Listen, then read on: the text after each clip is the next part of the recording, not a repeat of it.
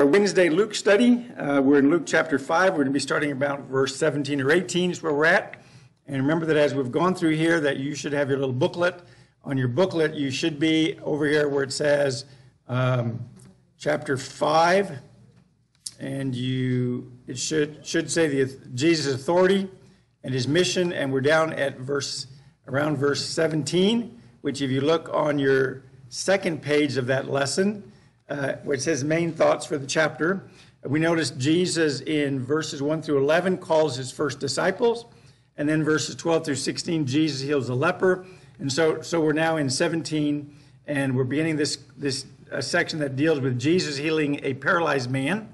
We're going to notice Jesus calls Levi, and Levi makes him a feast, and then Jesus answers some questions. I don't know if we'll get all of that done, but that's where we're at. So we're in Luke chapter 5 and verse 17. Remember that Jesus had just healed a leper. He is working in and around the area of Galilee, the Sea of Galilee. He's basically running around in these cities here, and he's teaching and preaching there in that area. And it says in Luke chapter 5 and down here at verse 17, it says, one day, he was first of all, is there any questions on the first 16 chapters anybody has? Or maybe you found something out that's interesting or something that you want to correct me on? No, 16 verse 16. Chapter 5, verse 16. It's where it is. You did say 16 chapters. Oh, I did? Okay, sorry. So, in the first 16 verses, if you have a question, let me know. We can cover it. Anybody have anything? All right, 17. It says, and one day he was teaching, and there were some Pharisees and teachers of the law sitting there who had come from every village of Galilee and Judea and from Jerusalem, and the power of the Lord was present for him to perform healings. And some men were carrying on a bed a man who was paralyzed, and they were trying to bring him in and to set him down in front of him. But not finding any way to bring him in, because of the crowd, they went up on the roof and let him down through the tiles with his stretcher into the middle of the crowd in front of Jesus. And seeing their faith, he said, friends, your sins are forgiven you. And the scribes and the Pharisees began to reason, saying, who is this man who speaks blasphemies? Who can forgive sin but God alone? But Jesus, aware of their reasoning, answered and said to them, why are you reasoning in your heart? Which is easier to say, your sins have been forgiven you, or to say, get up and walk? But so that you may know that the Son of Man has authority on earth to forgive sins, he said to the paralytic, I say to you, get up and pick up your stretcher and go home. And immediately he got up before them and picked up what he had been laying on and went home glorifying God. And they were all struck with astonishment and began glorifying God, and they were filled with fear, saying, we have seen remarkable things today. And so I read all that for you because I want you to notice this part here where Jesus points out in verse 24, but so that you may know that the Son of Man has authority on earth to forgive sin. It's interesting that this section starts off in verse 17 with one day that Jesus is teaching, and there were Pharisees and teachers of the law. The Pharisees and the teachers of the law were generally looked at as what? Or as who? Okay, they're the leaders. They're the ones that would have authority. They're the ones that would have the right to tell people what to do, how to do it, those kind of things. They looked up to those individuals. And so what you're seeing here is not just simply Jesus pointing out that there were some Pharisees there, but you're seeing the difference between the authority that people have taken and the authority that Jesus actually has. And even today there are religious leaders that take authority on themselves to do certain things, which in fact they don't have the right to do, and they need to be listening to Jesus. And the reason we need to listen to Jesus is because Jesus performs miracles. He does all these things. And remember that as Luke was recording this, one of the things he mentioned as we began this whole section is that they were looking at Jesus as one having authority. And so he's giving us all these examples of Jesus having authority. And so this is one of those. But it's interesting that it starts off that one day he was teaching, and there were some Pharisees and teachers of the law sitting there who had come from every village of Galilee and Judea and from Jerusalem, and the power of the Lord was present for him to perform healings. Now, there's a couple of things in here. First of all, it says the Pharisees and the teachers were coming. And you might say, well, they're coming to learn of him. But in actuality, they're generally down here. Most of the Pharisees and Sadducees, they're down here in Judea. And so they had come all the way up here to Galilee. Okay? The only reason they would make such a trip is because they want to check out the teaching that's going on. Because they considered themselves the authority. Matter of fact, when Jesus was talking about them in Matthew chapter 24, he starts off this discussion about who they are in verse, it's not 24, it's 23. Yeah, Matthew 23. As Jesus is talking about the Pharisees, he says, in verse 1, then Jesus spoke to the crowds and to his disciples and saying, the scribes and the Pharisees have seated themselves in the chair of Moses. Now, who was Moses? The lawgiver. So the scribes and the Pharisees had taken over Moses' place. They sat themselves in the position of Moses in order to tell the people what the law says. And if they're teaching, the priests are the ones who are supposed to do that, and so they are supposed to be individuals who do that. Now, God never set up the structure of the Pharisees and the Sadducees. He didn't set up that structure, but they were looked at as the religious leaders in their day, and so therefore they seated themselves on the seat of Moses. And Jesus says in verse 3 of Matthew 23, therefore all that they tell you, do and observe, but do not do according to their deeds, for they say things and do not do them. And you might say, well, why does he tell them that if they're really not the religious leaders? Well, because back then, if you wanted to know what God said, you had to go to somebody who had a copy of the law. The Pharisees and the scribes, the job of the scribes was to make copies of the law. So if you wanted to know something about what the law said, you would go to somebody who had a Bible or somebody who had the Old Testament, and that would be one of the scribes or one of the Pharisees. So if you wanted to know what God said, you'd go to the Pharisees, and they could tell you or read you what God says. And Jesus is saying, when they're telling you what God says, do what they say, but don't do what they do. In other words, Jesus is saying, go to them, and they can tell you what the Word of God says, but then don't do their interpretation of what it says. Don't follow their rules for trying to keep what the Word of God says. But they seated themselves on the seat of Moses, and that's why Jesus is mentioning them here. And that suggests to you that's the reason why they're being here. And it says in Luke 5 verse 17, one day he was teaching, and there were some Pharisees and teachers of the law sitting there who had come from every village of Galilee and Judea and from Jerusalem. So they were coming from everywhere. Not only were they coming from around there where Jesus was at, but they were coming all the way from Judea. So they're coming up to find out what he's teaching, what he's doing. Some of them might have been sincere, but very few of them actually were sincere.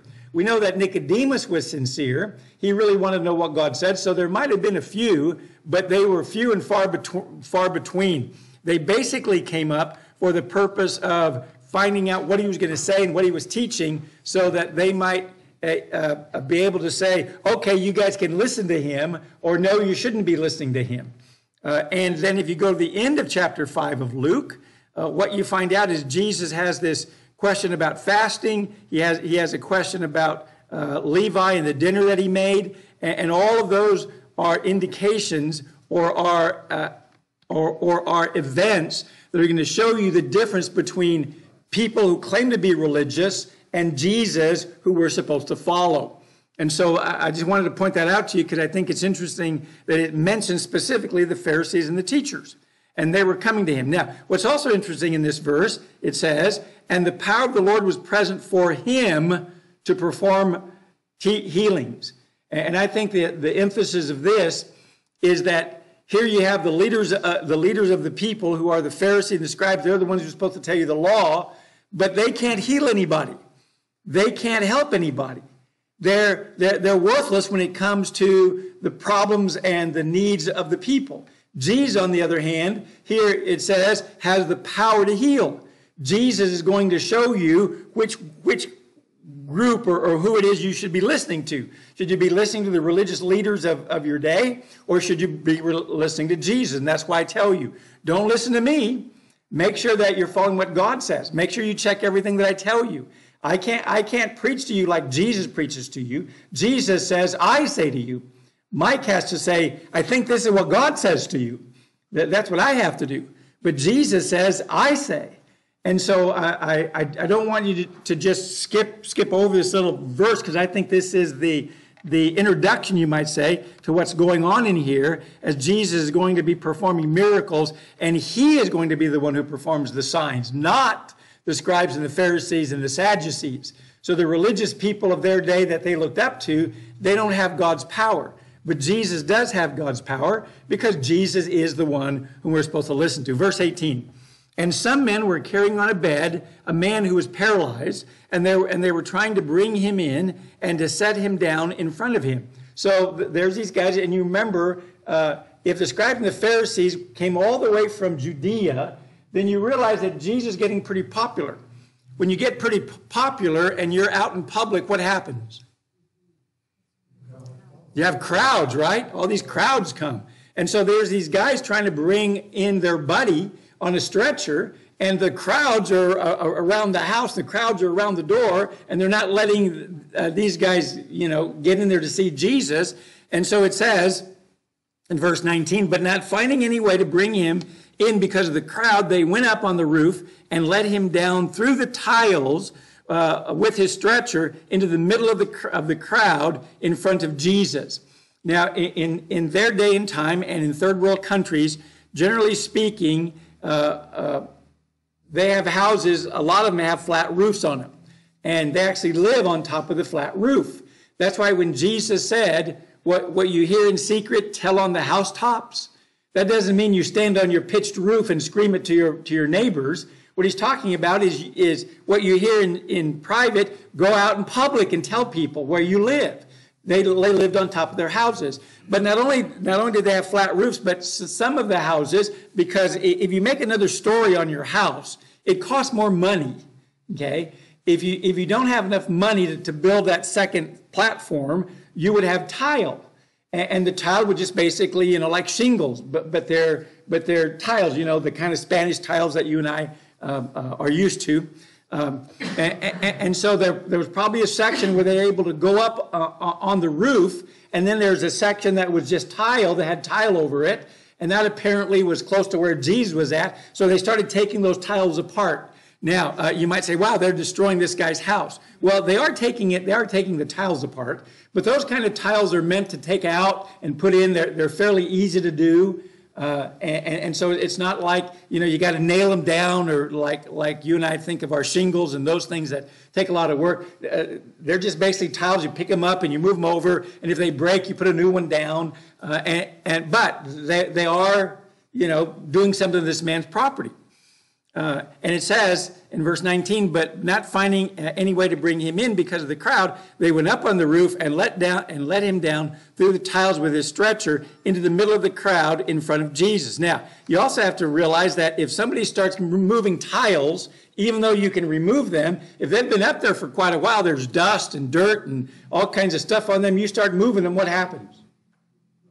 Stuff starts falling inside, right? So you can imagine as the dust starts falling inside, people kind of looking up, go, what's going on? And so everybody's attention is up on the roof, even though Jesus is there in the house. They're looking at the ceiling, and the ceiling's coming apart, and all of a sudden they see some guy, being lowered down in a stretcher.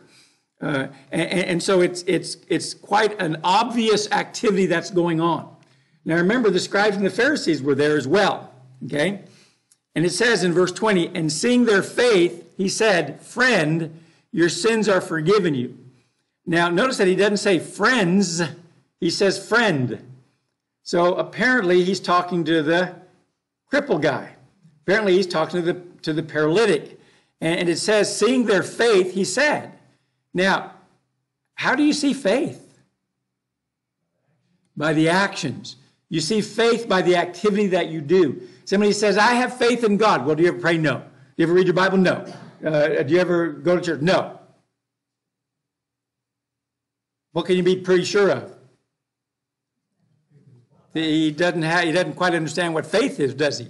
Because if he understood what faith is, he'd be doing some of those things and putting his trust in God anyway. So they see his faith. Faith is something you can see. And I believe that's what James chapter 2 is talking about when he says faith without works is dead. Faith without some kind of activity or some kind of deeds is worthless. To believe something and not act on it is worthless. It doesn't do you any good. If you believe something and you really believe it, then you'll act on it. And so that's what Jesus was saying here. He says he sees their faith. And as a result of that, even before they asked, Jesus says to them, "Friend, your sins are forgiven you." Even before they asked. Now, probably that's not what they were going to ask Jesus when they showed up. They probably weren't lowering the guy so Jesus could forgive him for his sins. That's probably not why they were doing that, was it? Why were they doing it? They wanted him to be healed, right? But when Jesus sees their faith, he says their sins are forgiven. Now, it doesn't matter how healthy you are. If your sins aren't forgiven you, what good does it do? Doesn't do you any good in the long run, right? And if you're as sick as a dog, but you're forgiven, what good does that do you? I know several people use that same statement that you just used. How sick as a dog? What is sick as a dog? What's that mean? Well, that's an expression. Jesus didn't use it. I did.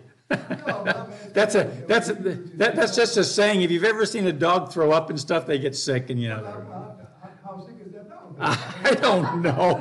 I don't mean to do it. Yeah, it's just an expression that means you're really sick. How's that? When the dog gets sick like that, he goes and eats grass if he can, and then it takes care of the sickness. It's okay. Okay, veterinarians, let's move on.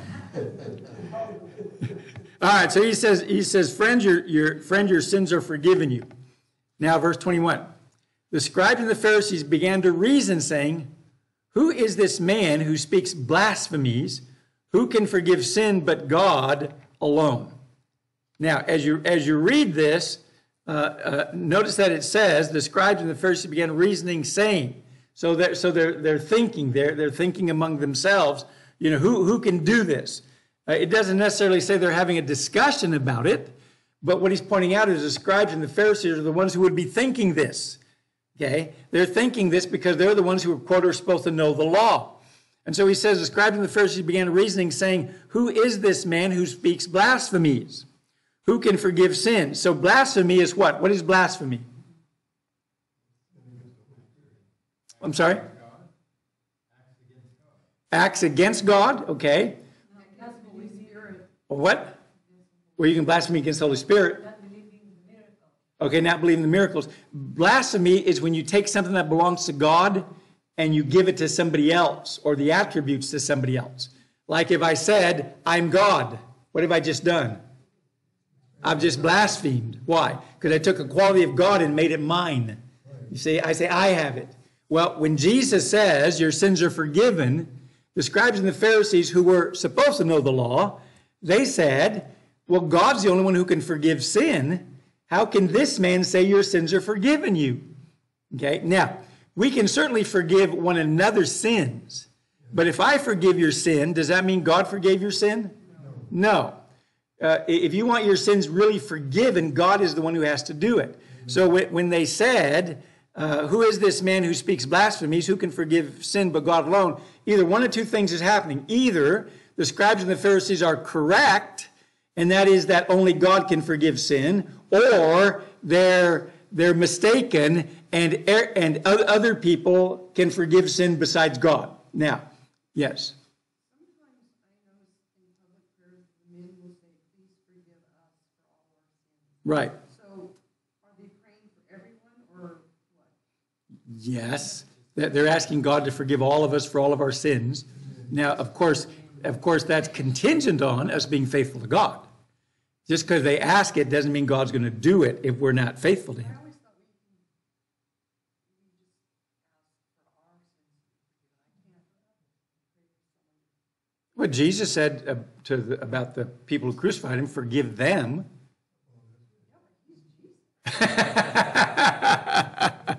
Yeah, but we're supposed to have the same attitude. We're supposed to pray for people to be forgiven and to be blessed. Yep. Okay, so the question is, are they making a statement that's wrong, or are they making a statement that's true? And I think as we go through here, we're going to understand that the statement they're making is correct. It implies, or it doesn't literally state it, but the implication is that God's the only one who can really forgive sin. He's the one who can forgive sin. So for Jesus to say to this guy, your sins are forgiven, the Pharisees would, who are supposed to be the leaders and the teachers, they would say, no, it's not right. Okay, and that's what they were doing. They were reasoning among themselves. Whether it was in their heads or they were actually talking to each other, that this is the question they came up with. Now, verse 22. But Jesus, aware of their reasonings, answered and said to them, so now he's addressing the scribes and the Pharisees. He says, why are you reasoning in your hearts? So notice that Jesus says they were thinking this in their heart. So they weren't necessarily having a discussion with each other about it. They were just thinking, he can't do that. You know, it's kind of like if you see a thief taking something from the store, you think in your head, he can't do that. And then maybe you go tell somebody. But you first think it in your heart. And so it says, Jesus says, why are you reasoning in your heart? So one of the things that tells you already, Jesus knows what they're thinking, right? Now, do you know what your husband's thinking, Katie? No, not this time. Well, I asked you, but you don't really tell me.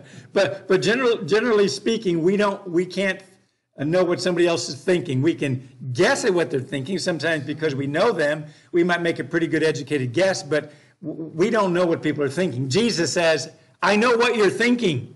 Jesus says, I know what you're reasoning in your heart. Out of everything that's going on, Jesus says to them that he knows exactly what they're thinking because he turns his attention to the scribes and the Pharisees. Now, verse 23, he says, which is easier to say, your sins have been forgiven you, or to say, get up and walk?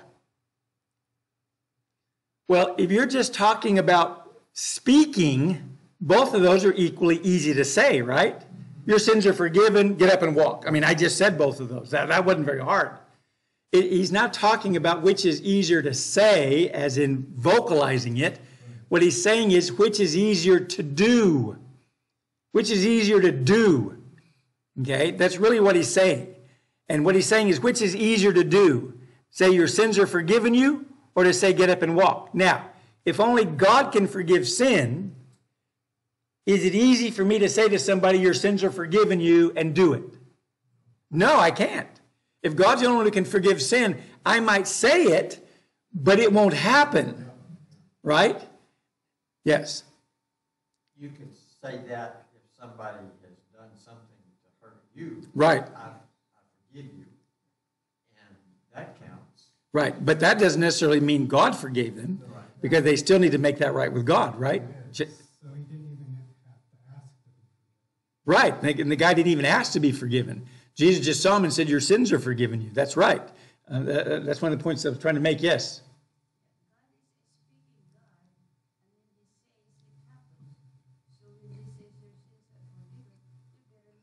That's right. When he says your sins are forgiven, you better listen, right? Okay. A little aside from this, a little note aside from this, is we have this idea that God takes their sins from the Old Testament, and somebody once told us he's rolling them forward. He's rolling all their sins forward. So we kind of see God pushing this big ball of sins forward, right, until Jesus comes. Because we say there's no forgiveness until Jesus dies, right? Okay. Well, Jesus hasn't died here. How can he say to this man, your sins are forgiven? He didn't say your sins will be forgiven. He says your sins are forgiven. How can he do that?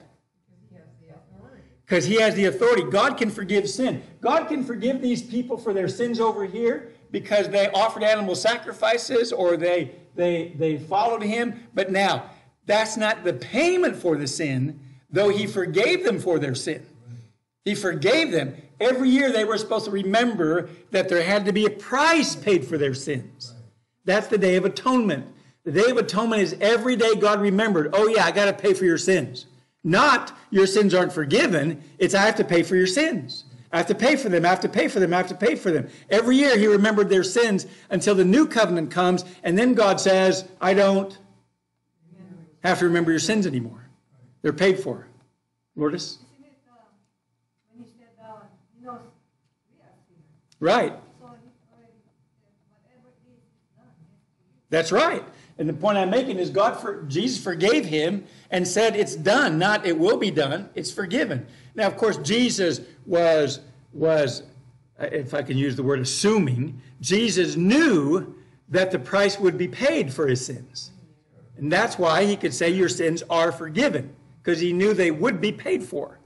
But the payment of the sins is different than the pronouncement of the forgiveness. Yes.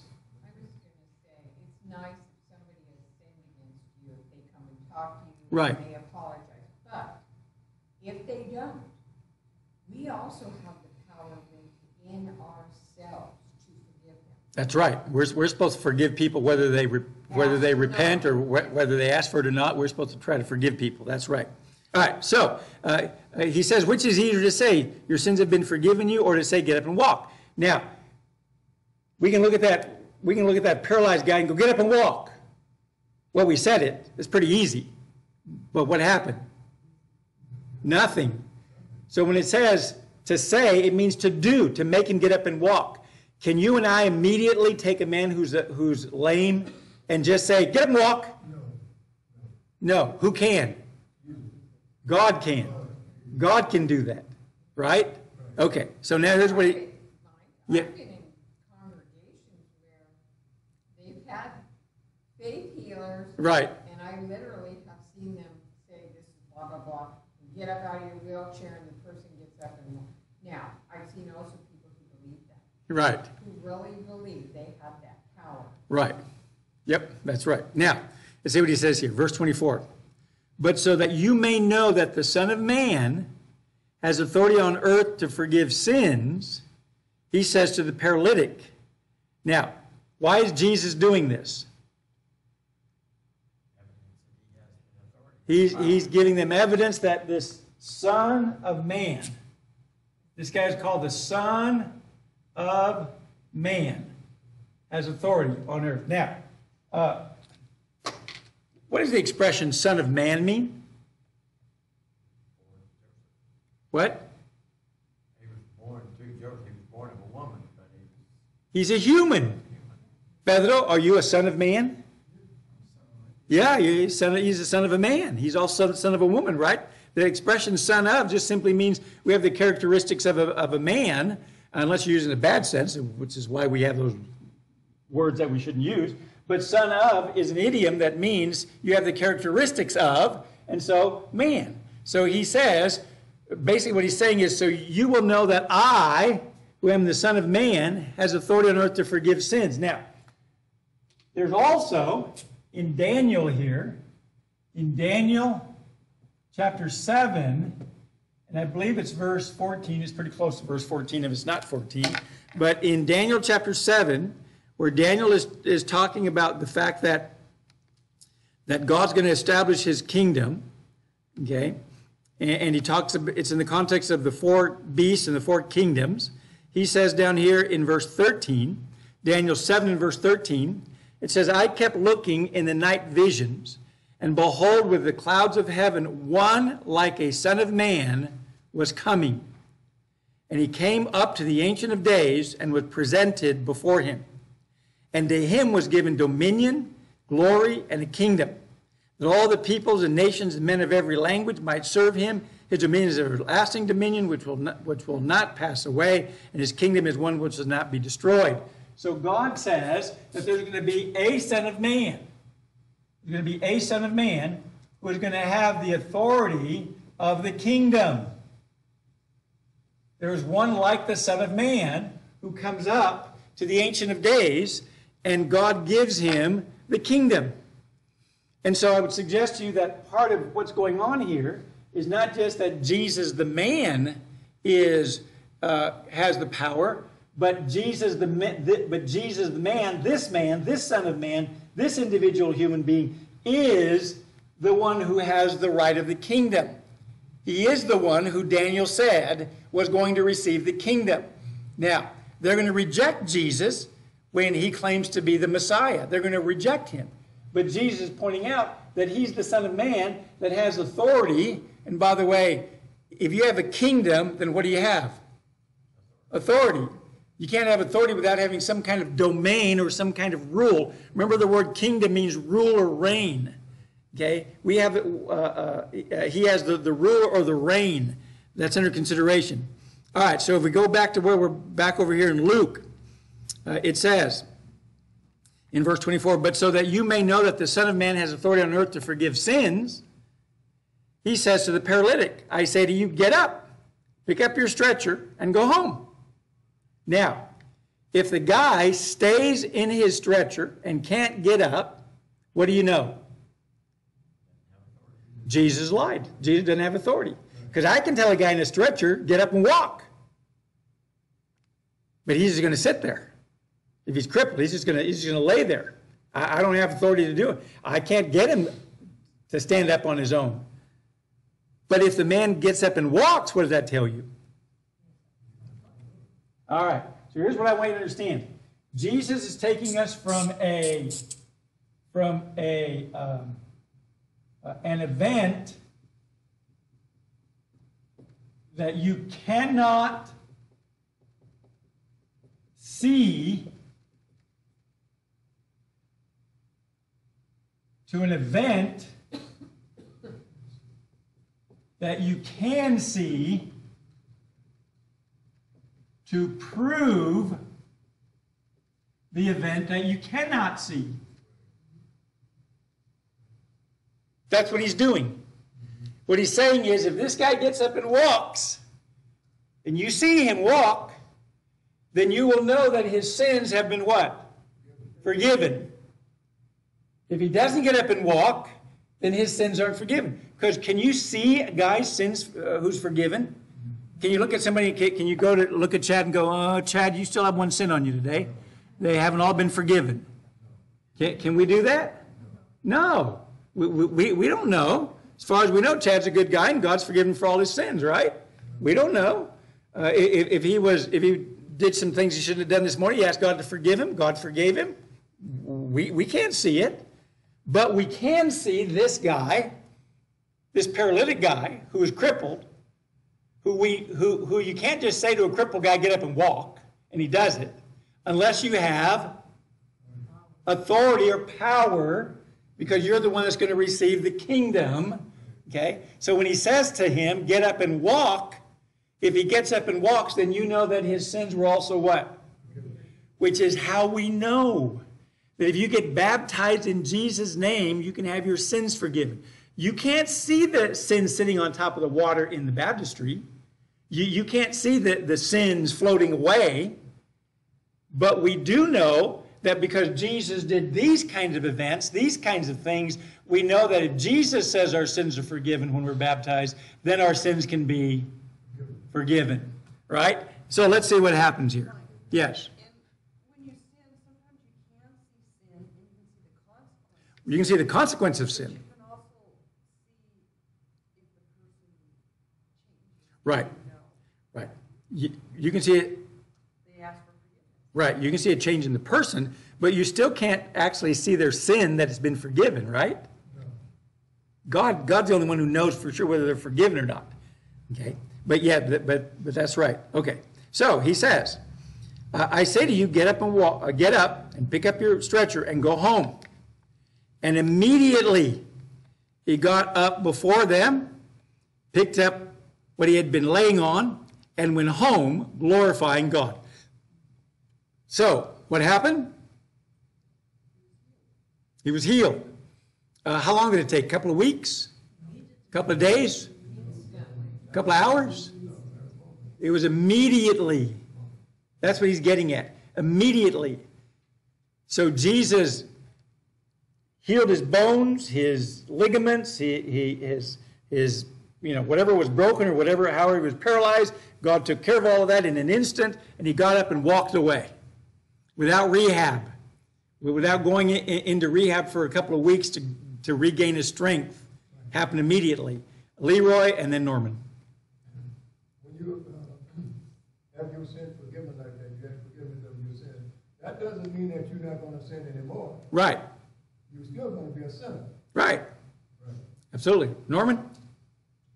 Well, we also see he had faith because if he was smart like the rest of us, he would have said, well, I've been paralyzed all this year. How can I get up and walk? Right. But he didn't reason that.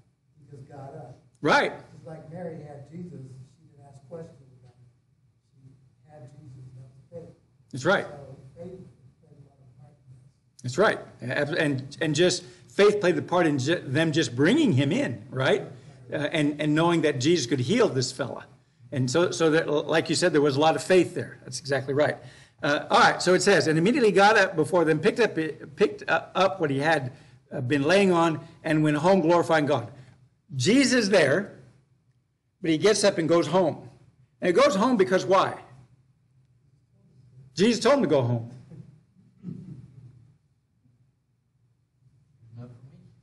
Yeah, no, Jesus told him to go home, so he goes home. But it's interesting that Jesus doesn't tell him, and follow me. Jesus says, go home. And the guy went home how? Walking and glorifying God. Let me suggest to you that that is the way you and I follow God. We follow God by going home and glorifying him. That's how we follow God. You don't follow God by just coming to church and doing church stuff and then going home and doing whatever you want. We go home and we glorify God at home. That's what we do. That's how we follow him. And that's what this man was supposed to do. Somebody over here first, I think, Linda and then Katie.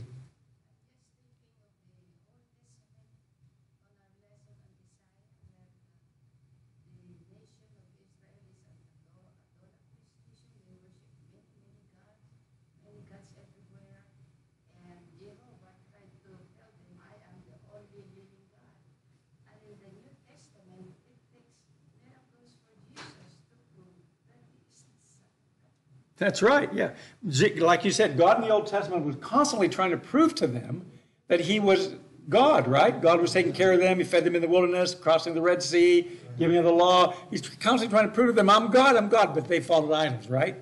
And so that's what Jesus is doing here. He's trying to get them to understand, I'm God. You don't have to follow these religious leaders who are trying to tell you stuff that I haven't told you. Listen to what they tell you when it comes to them reading the law, but they're not your guide. You follow me. Yes, Pumpkin. Sometimes I wish there was miracles today because it gives you that little extra jolt. Like you see Jesus heal someone and you're astonished. Right.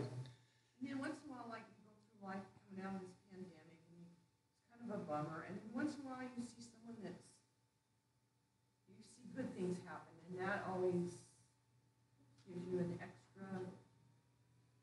faith in life.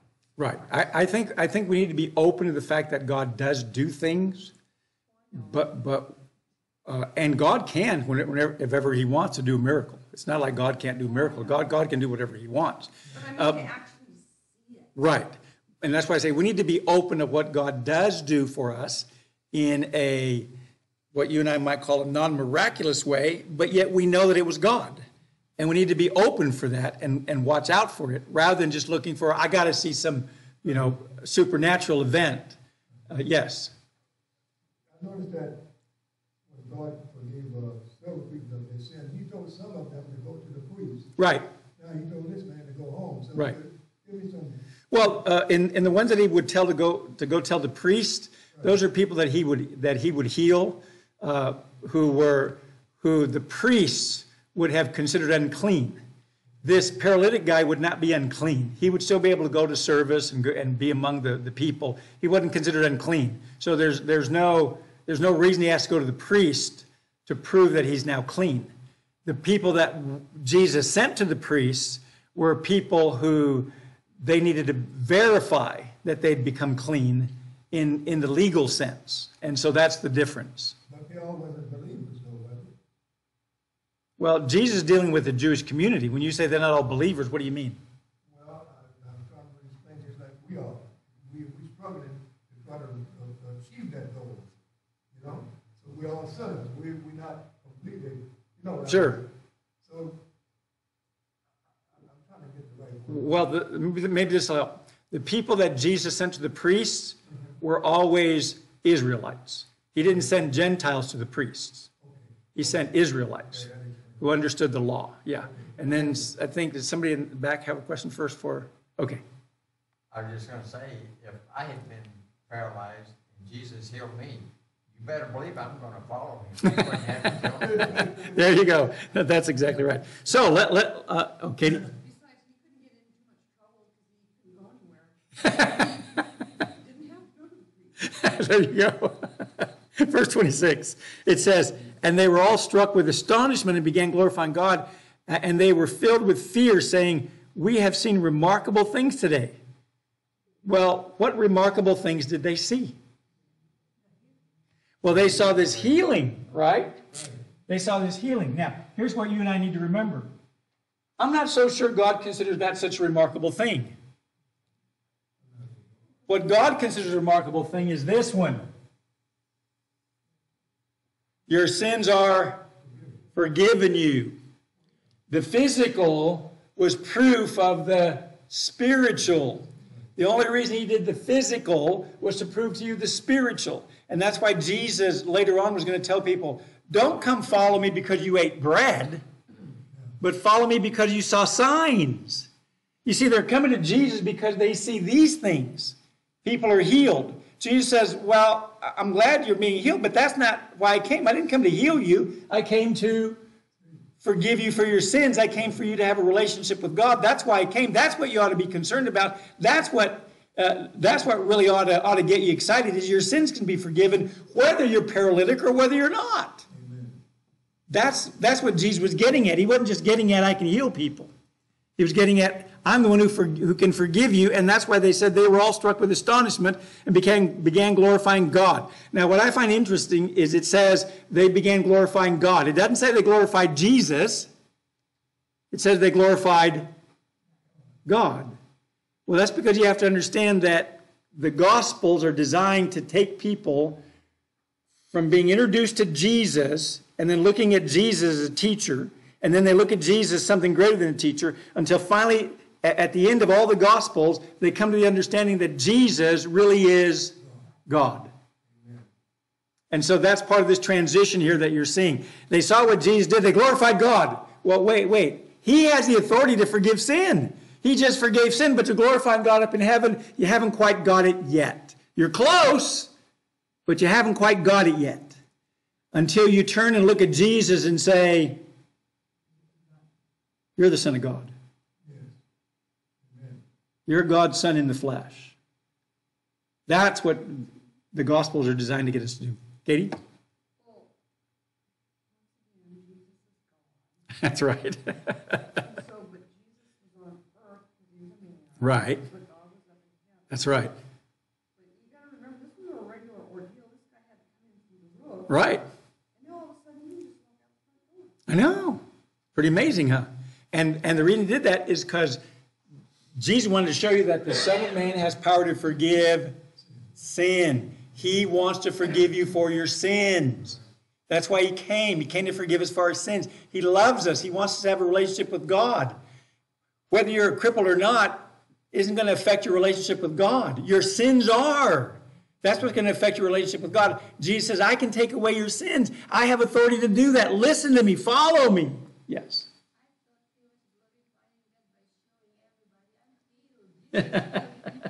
Right. And he was. He certainly was. That's what the paralytic was doing as he was walking around and going home. All right. Any other questions or thoughts on that before we move on? Yeah. What about the owner of the house? Yeah. Well, we're hoping his two friends hung around and maybe put the tiles back where they go. That's right. Okay, verse 27. It says, after that, in other words, after that happened, he went out and noticed a tax collector named Levi. Now, as we do this, how do you think the scribes and the Pharisees, what do you think they're thinking after he did that? They're still scratching their head because they said, only who can forgive sin? But Jesus says, but I can make this man walk and you guys can't. So therefore his sins must have been forgiven. So the Pharisees are like probably scratching their heads going, is he saying what we think he's saying, or is he saying something else? Is he just saying, I have some power that God gave me down here in order to do that? And so this chapter 5, is really, really a slam on the scribes and the Pharisees and the ruling religious class in their day.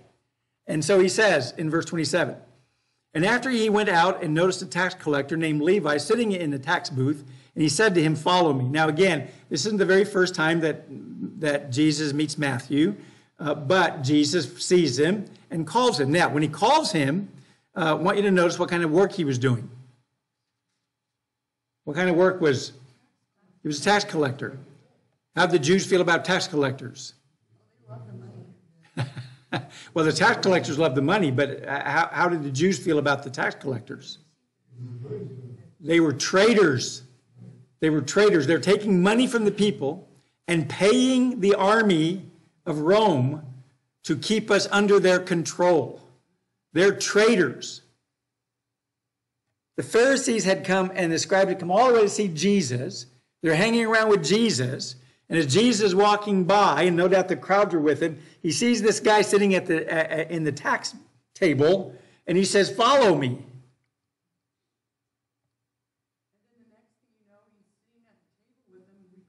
Right.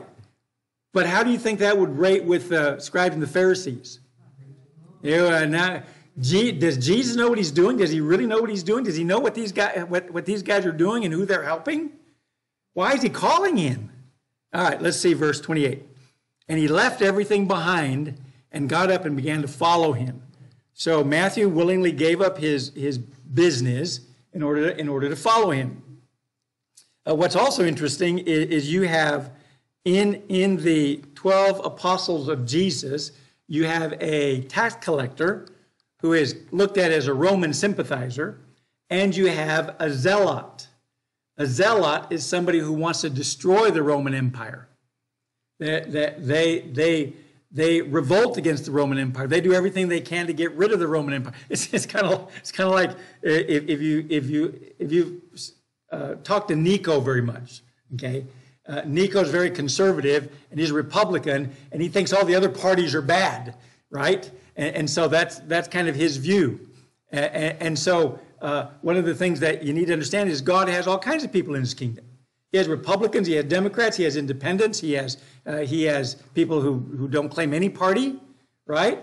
Because Jesus wants them all. Jesus wants everybody to be saved. So he follows him. Now verse 29. And Levi gave a big reception for him in his house. And there was a great crowd of tax collectors and other people who were reclining at the table with them. So what kind of people were there? According to the Jews, tax collectors and sinners. That's right, tax collectors and sinners. Matthew invited his friends. Well, he's a tax collector. What kind of friends would he have? Work friends. He has friends from work, right? So he invites his work friends, and they're tax collectors, and he invites other people. So there's other people that are there as he's throwing this dinner party. Yes. I won't be surprised if all his friends after he became disciples. Right. They're all taking money. Does Levi mean Matthew? Yes, Matthew and Levi are the same person. Yeah, sorry about that. Yeah, if I didn't meant to clear that up, sorry about that. Yeah, so Levi and Matthew are the same person. Okay, and so they're reclining. He says, and there was a great crowd of tax collectors and other people who were reclining at the table with him. Now remember, when they ate, they would sit on the ground, basically on cushions. Tables were real low, and they would, all share the stuff that's on there. So they're all eating together. Now, realize that eating together was more than just eating together. you would eat together with people that were your friends. We generally don't eat with our enemies. We generally don't eat with strangers. You might eat in a restaurant that has strangers, but you're not eating with them at your table. You invite your friends to your table. And so as Jesus then decides to recline and eat with these people, basically what he's saying is I'm accepting you. I am here with you, right? Now let's see what happens in verse 30. The Pharisees and the scribes began grumbling at his disciples. So they wouldn't actually talk to Jesus. They began to murmur and say snide remarks to the disciples, as saying, why do you eat and drink with tax collectors and sinners? So what are they saying? Why are you eating with these tax collectors and sinners? Don't you know who they are? Don't you know they're sinners? Okay. Verse 31. And Jesus answered and said to them, it is not those who are well who need a physician, but those who are sick. Jesus says, let me give you an example. Does the doctor hang around well people or sick people? Sick people. Why does he hang around sick people? Because they're sick, and he's a doctor. He can help them. Katie. That's exactly right. The Pharisees felt like they were okay. They were good. They didn't really need somebody to save them. Yep. And they could interpret the law to make it look like they're not sinners. That's right. Yep. Whatever they're doing. Yeah, and that's why Jesus gave them the example of the sinner and the publican. You remember the sinner and the publican? Or the Pharisee and the publican? And the Pharisee said, Lord, I fast twice a day, I give tenth, or fight twice a week, I give tenth of all that I have. I'm glad I'm not like that guy over there. He's pointing to the publican, and the publican's beating his chest, doesn't even raise his eyes to God and says, God, forgive me, I'm a sinner. God says he's the one that went away justified, because he's looking to God to help him. Norman. Don't we see here that the Pharisees considered themselves religious people? Right. And if Jesus was the Savior, he would be around religious people. Right, exactly. People that are. That's right. They Yep. didn't understand what he's here for. That's right. Yep. Yep, that's right. And so he says, it's not those who are well who need a physician, but those who are sick. Now, if you're sitting at the table and you're hearing this, Jesus just called you what? Sick. He just called you sick. Now, if that bothers you, you probably don't want to be there. But if it doesn't bother you, if you realize you're sick, you're glad you're there. Okay? Yes, exactly, yes. Isn't that why we go to church? Because we are sinners? We don't go because we're righteous. There you go. That's right. We're sinners. I'm sorry? That's right. Yep. He says, it is not those who are well who need a physician, but those who are sick. I have not come to call the righteous, but sinners to repentance. So who did he come to call? Sinners to repentance. So let's see. What should I do? When Jesus heals me and he forgives me of my sins and I go home glorifying him, I should just invite church people to my house. I should just hang around church people. I should do everything with just church people because those wicked, sinful people out in the world might mess me up. Well, maybe at the beginning you might want to do that till you get a little stronger. But eventually, what should we be doing? We should be helping those people who don't know about Jesus. We should be talking with them. We should be associating with them. Not doing what they do, but associating with them to help them learn about Jesus, to learn the difference between religion and Jesus and serving him. And that's what we're supposed to be doing. And so Jesus says that I haven't come to call the righteous, but sinners. Jesus loves us. He loves the sinners. He wants to help the sinners. He's just like a doctor who likes helping people. He wants to know where the sick people are. He wants to go help them. He's got an answer for their sickness, and he wants to help them. All right. Any question in that far? All right. 33.